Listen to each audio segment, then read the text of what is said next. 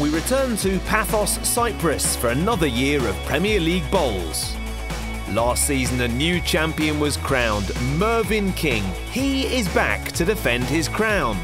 At stake £10,000 and one of the most prestigious titles in the sport. 6 of the world's greatest bowlers will battle it out to be champion.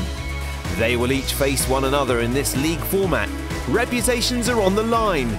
Only one will take home the trophy. This is Premier League Bowls 4. This is the lineup.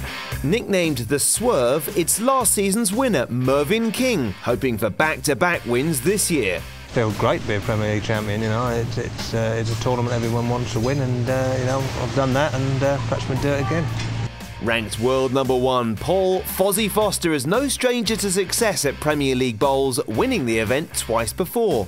To come to an event like this is what you dream of. The hunger's always there to win every tournament you play in, and with the quality of the field, to come away with a Premier League title would be a great achievement.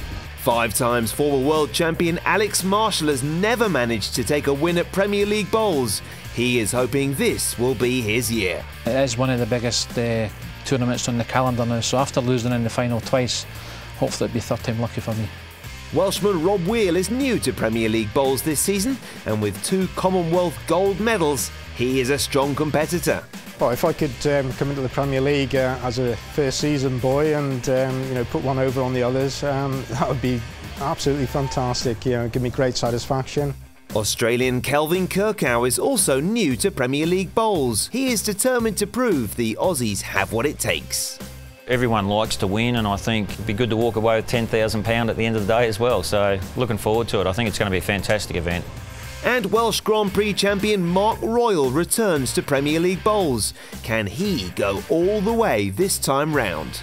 I really want to win this event. I'm glad to be back again, and I'm going to be trying my very hardest to take the title this year.